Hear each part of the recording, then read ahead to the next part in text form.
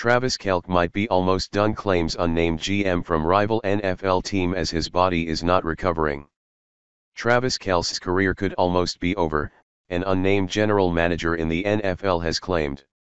The tight end and the Kansas City Chiefs suffered their second loss on the bounce Sunday against the Buffalo Bills, with the defeat coming just weeks after he hinted at possibly retiring. "It is funny you say that," the unnamed general manager told The Athletic.